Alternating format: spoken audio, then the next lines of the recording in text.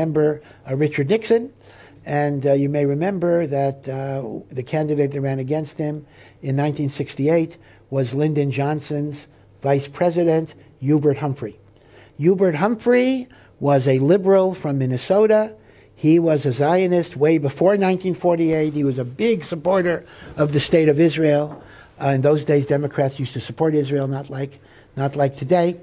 And he was told when he was running against Nixon that there's a large group of Jews in Williamsburg that come out in mass to vote, so he ought to go there. These are satmer Hasidim. So he goes to Williamsburg, and he has an interpreter to speak in Yiddish, and he gives a speech about, I support the Zionist state, Zionism, and my life has been devoted to Zionism for 5 decades, and there's no Zionist as strong as I am. And he was a little concerned because these Hasidim are hearing all of these words, Zionism is tuma, and they're not like getting excited.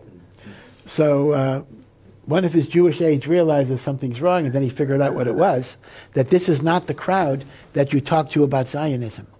So he goes over to the Satmer Rebbe, and he says, please forgive. Humphrey has good intentions. He just was ignorant about the Rebbe's shitos and everything else. And the Satmer Rebbe was smiling. And the Satmer Rebbe said, listen, here's the thing.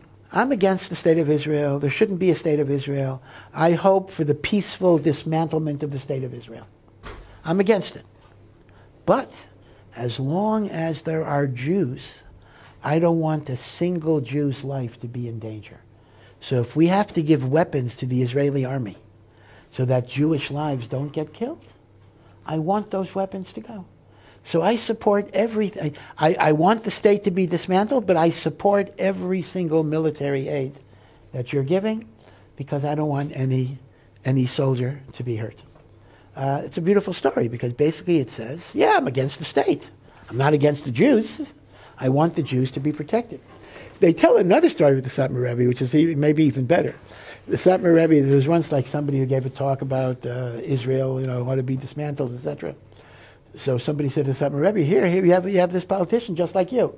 He says like this. He says, listen, I'm against the state because I know this Gemara, that Gemara, these Rishonim, these Achronim.